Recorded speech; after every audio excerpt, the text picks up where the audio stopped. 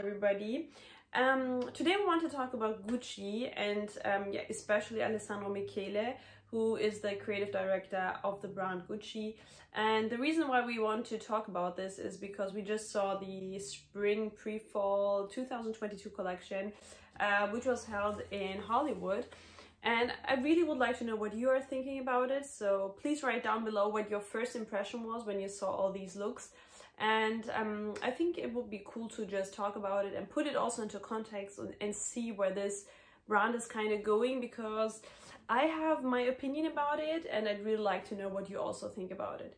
And before we start, please do not forget to subscribe to this channel if you haven't done that already, or follow me on Instagram, where I also share a little bit of my personal aesthetic and I just post a lot of stories of random stuff, but it's super interesting. So maybe before I start talking about the latest collection, I'm pretty sure that you all know what the brand Gucci is and what Alessandro did, etc. But I still think it's very important to put it kind of into context to see how Michele came to that point to design the collection, for example.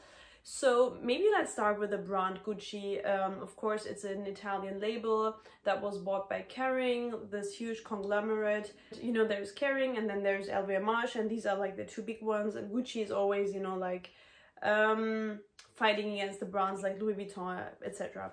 Anyway, it's an Italian label and it was also founded by the family Gucci. And I mean, if you can wait a few days more, I think we will see the film in cinemas, and I know everybody's very eager to see that film. Actually, I have to say, I do not know if it's only me, but I was, you know, I do not know if I'm in that target group or anything, but I see these cinema film ads like since 2 months straight or something.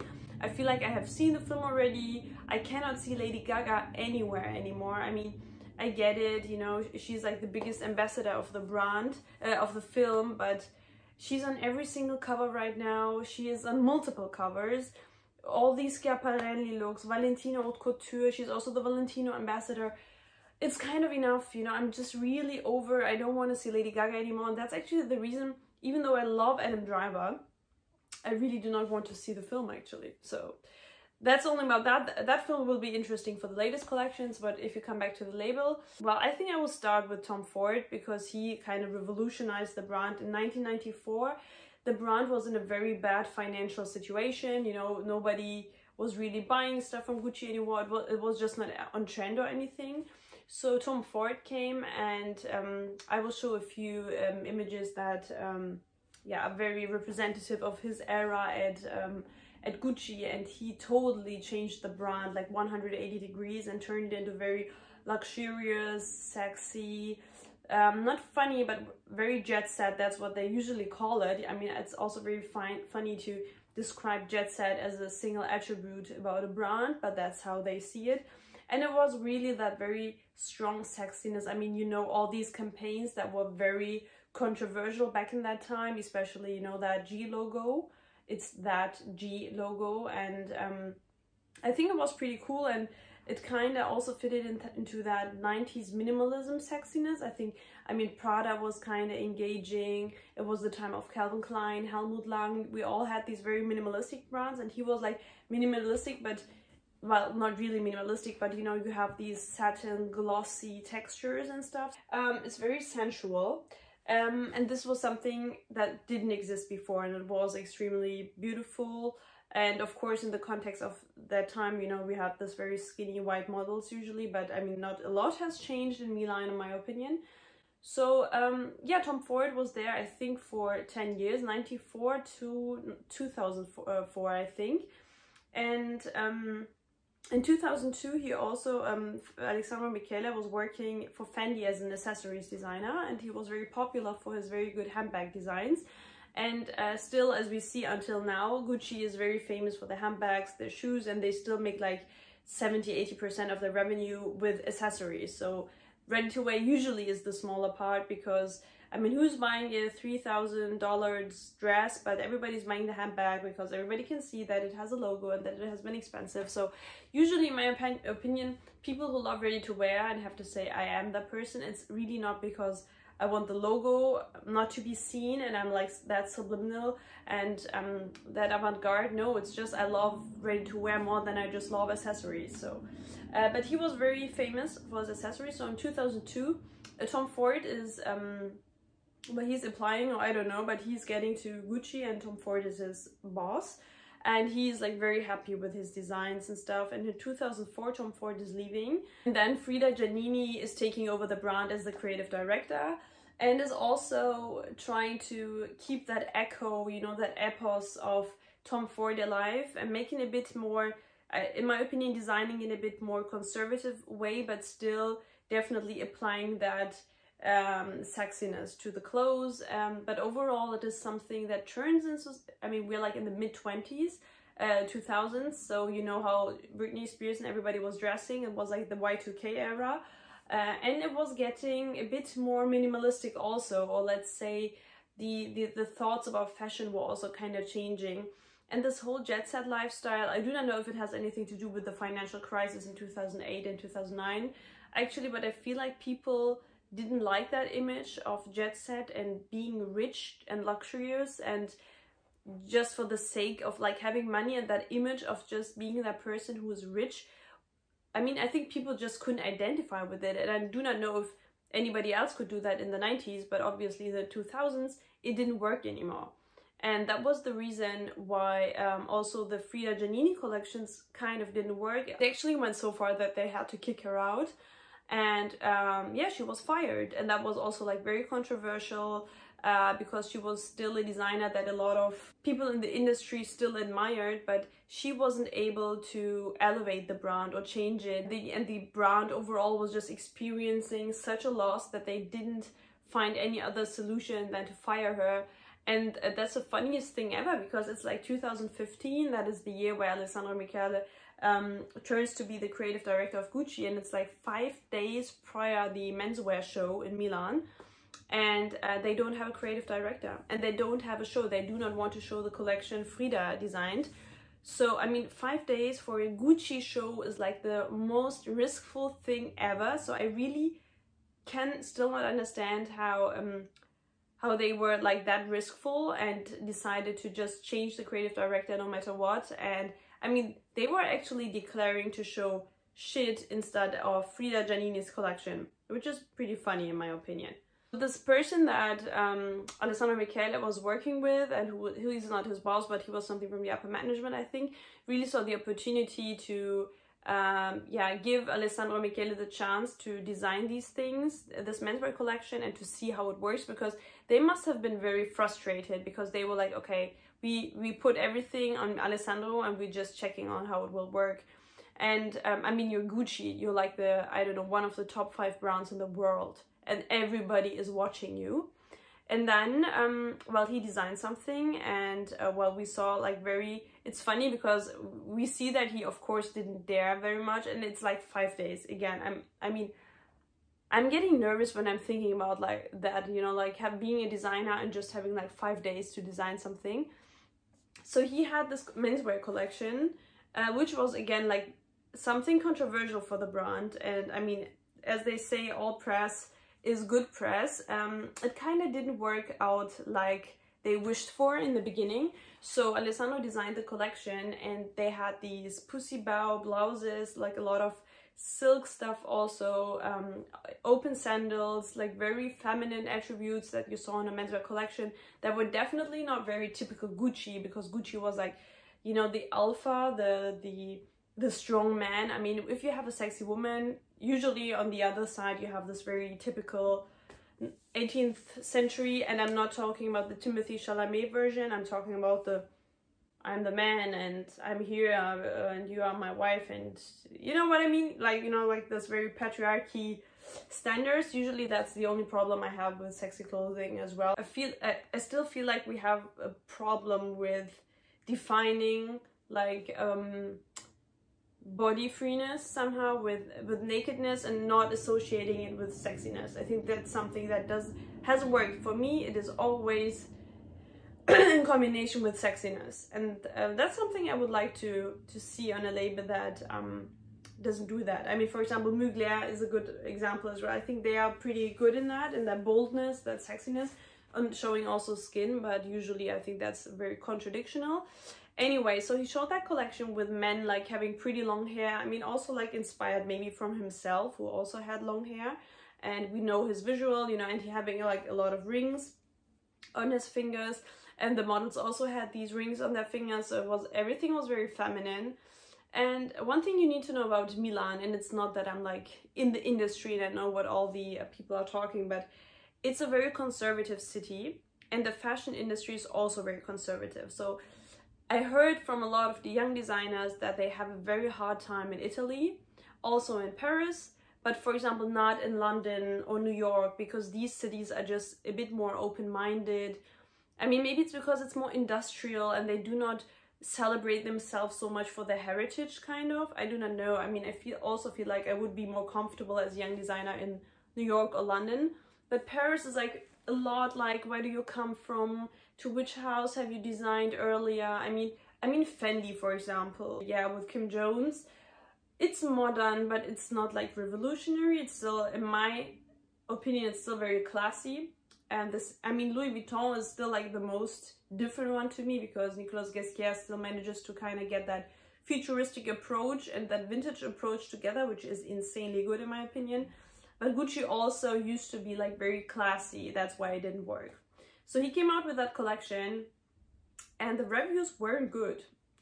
People didn't like the collection, or let's say they didn't understand it, kind of, because they thought like it's changing the DNA of the brand to something very bad, and it's actually not a good development the brand is making. And I feel like the older people in the industry also don't like it when something is trying to turn younger or try to be appealing to a younger audience. They kind of feel betrayed. That's also something that I can imagine, that they're like, okay, you know what, we do not like this rubbish, you know, just like how we do not like TikTok or something. So we just have to accept that the younger generation is changing something. And it was the first time that Gucci was actually trying to target a group of young people. And I mean, this was like the best thing possible, because if your customers are slowly dying, I mean, it's actually the same that happened to Phoebe's Celine. If they're slowly dying, you have a problem and you have to find a new audience that is buying your stuff.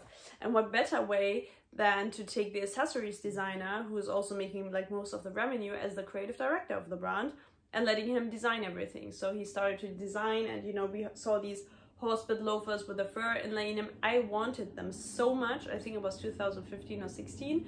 So you see how your style is changing in 5 to 6 years.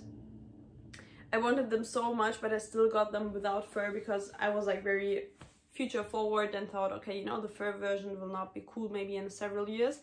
And possibly the best decision I have ever made. But he really changed the game also, you know, implementing the monogram. So you also had this heritage feeling, and at the same time, everything seems like very vintagey when it comes to Gucci, with all these applications and the colors and the logos and the glasses and the Hedi accessories and the chains and stuff. It kind of turned into that ugly chicness that we knew from Miuccia Prada, for example, which is also an Italian label that managed to work it out. And well, everybody was also thinking that in retail stores, you know, maybe, I just read a few comments and they were like, yeah, you know what, the collection seems cool and stuff on the runway, but I would really like to know how the things will sell in retail. Well, the moment the stuff hit the retail stores, everything sold out, especially, I mean, the handbags and shoes. So it was all going very well. And I mean, the shows were like extremely cool. The castings changed completely. I mean, please look at the Gucci cast and look at how it looked like 7 years ago. It completely changed, of course, also with the new era we are in, but also I feel like Alessandro Michele is also changing the game from his perspective. And I mean, I just have to always think of that collection with the dragons.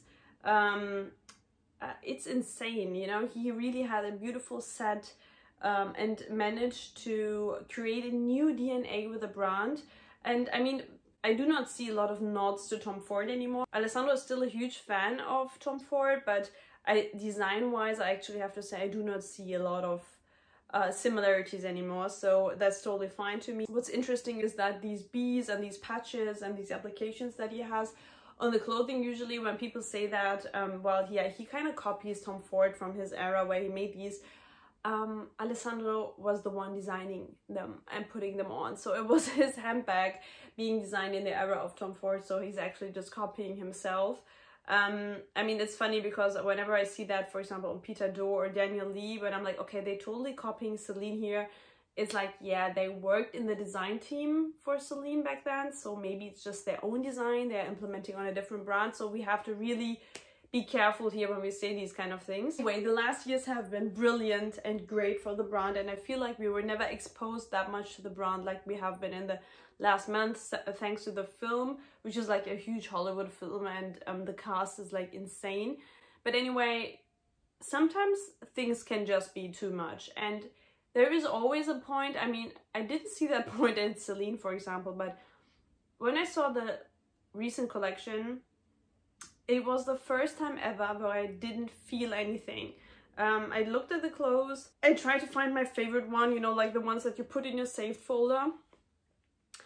There wasn't a single outfit that I wanted to save, and then I thought, okay, how come? And then I read a few reviews, you know, the Hollywood Boulevard, and it's actually pretty cool because his mom worked as a, you know, she was sewing or working like in the film industry, and he was like raised with these images of Hollywood and stars and Marilyn Monroe and stuff. And he also, you know, had this design job, so of course he kind of had this very nostalgic, and he is a very nostalgic person. I mean, if you look that his last 5 collections look like the Tenenbaums, or like are very hardly inspired by them. He is a very nostalgic person, so it's totally fine if you take the Hollywood Boulevard, where I have to say it's, to me, it's like very, okay, it's not something very new, and I feel like the Hollywood Boulevard has like not, I do not know, but I don't feel it's like a cool place to be. Americans here, please implement, is there anything cool? It's in Los Angeles, right? I have no idea. I guess it's in Los Angeles. I mean, they just blocked this whole district just for the show, and when I saw like the visuals from high up, you know, from the sides, I just didn't feel like a show. It just seemed like people are working on the street, and I was like, okay, why did they even have to block all this area to show the show? Because I feel like it had a bit more potential to be a bit more glammy, you know. It didn't feel like glammy Hollywood to me. And also when coming to the clothes, and this is actually where this whole point of this video is, if you look at the collection, and then we'll just go chronologically and looking at the pictures with you. Oh my god, it's also like so many looks. How many do we have? It's even not loading that fast. We have like 115 looks. And the problem is, they're very repetitive. You know, there were like, for example, I'm scrolling and I feel like I see the same thing over and over. I do not feel like it has been necessary to show 115 looks. I mean, maybe they needed it for the time because like the walk was too long. I mean, I thought of everything. Maybe it's a technical thing that they were like, okay, we have these 3 walks and people need to walk, and if we only have like 60 looks, it will not be enough, and the back of it won't have anything to see. So maybe that was the reason. But also like the cast, okay, we have Macaulay Culkin here, we have Jared Leto here, and the other ones that I do not know. Macaulay Culkin, okay, that kind of stole my heart when I saw that he's working for them, because I still love you. But Jared Leto, I mean, he cannot rescue you forever. I mean, I know Jared Leto is super cool and fits so perfectly into that Gucci identity and brand. He also seems very androgynous and can look very cool in men's and women's wear. And he is also having a very important role in the film Gucci. Okay, for example, the first look, okay? I mean, I look at it, you know what I loved about Gucci? Even though Gucci is not like my first go-to brand, it is of course not, but I love for their accessories, their sunglasses. They have an insane quality. I mean, it's, whenever I touch something, and I have a few Gucci pieces because they're very striking pieces, they have an insanely well-made quality, and I cannot say anything against it. And the price is, I mean, I get the price. It's like, okay, somebody has sat there and designed, and these persons need to get paid, and it's usually produced in Italy, so it's worth it if you have the money. But when I look at these things and I see, okay, I mean, the tights are like the only thing I find interesting, but this fake fur cardigan, this seems like a taffeta skirt or something. I mean, it's not, okay. This is boring, and it's like your opening look. Then you have this is very cliche to me, you know, this very cliche satin. Okay, I like the thing on the hat, the accessory, and the gloves, because they seem like they fit perfectly. But again, I'm here for ready to wear, and that is not interesting. Next look. Not revolutionary, you know. I also cannot see these breast applications anymore, you know, like Schiaparelli. Everyone is doing it. It's very Jean-Paul Gaultier. It's fine. I don't want to see it. And the satin also doesn't fit well. Okay, now we have you get a three-piece, a nerdy suit, which is very Gucci, very typical. This here, I mean, it kind of doesn't look like it's very high in quality. I do not know if it's just me, but I feel like it's not like the stuff we usually went to see. Another suit. Okay, it's like the second one. A negligee dress with like a fur overcoat or something, and like snakeskin boots. This looks a bit more interesting. Again, something not very wearable, but very Gucci, I would say. The tights, I mean, this is something very Gucci. I like the underwear, but this cardigan is killing me, you know. It's like it's like the bad vintage version. I like the cowboy hat, but for example, this zip here, it's too long. It seems like it's not fitting. And if my like amateur eyes are realizing that, I do not want to know what other people see in that. So in my opinion, it doesn't seem like it fits perfectly. Here I have to say, like, the breast parts, it's interesting. I don't like it, but it's interesting. Here, oh, I know that. Okay, she's also famous. I forgot her name. Not interesting. Okay, this is interesting, but like, you know what I mean? Okay, and I'm at look 14, and I cannot do a lot more. I mean, there are interesting looks such as this one, you know, just because of the color combination, in my opinion. So it's a huge tights thing still going on. A lot of plateau heels. I only see like plateau shoes. Very Western inspired suits overall. Tights with these boots. I mean, what has been on their mind when they designed, and then this futuristic glasses? It really seems very random to me, and usually I'm a huge fan of randomness. I think Balenciaga is still like one of the best doing that, but here it really feels like, okay, we're in a rush and we need to put something together. I don't know, and I would like to see more. Also this latex thing with Spitze. Okay, this one, I like the hair here, you know, but it's like, okay, I like it here because everything fits better. I actually like the fur coat. And okay, and the last question, what does this collection want to tell us? Like, what is the purpose of this collection? Did I just don't get it? Is it like Hollywood nostalgia in the 60s, 50s made modern? Because it's not Hollywood made cool. It just looks like very, I mean, Gucci is a very costumey label, you know. It seems like you're always going into a costume shop and trying to find something for a film or theater or something. But still, I think the ready-to-wear was still wearable, at least until now. But here I also don't feel like I want to wear it. And the quality and the cuts. Well, to round this thing here up, I think it was a big marketing campaign. Which is okay, in my opinion, if you also are able to assure that the clothes fit to that marketing campaign. And I know that you have the December issues of Vogue where Lady Gaga is, and you have these targeted ads with your film everywhere, and everywhere you just see this Gucci film. And then you also have the Hollywood Boulevard. So actually you just don't have any other place where you didn't market yourself, kind of.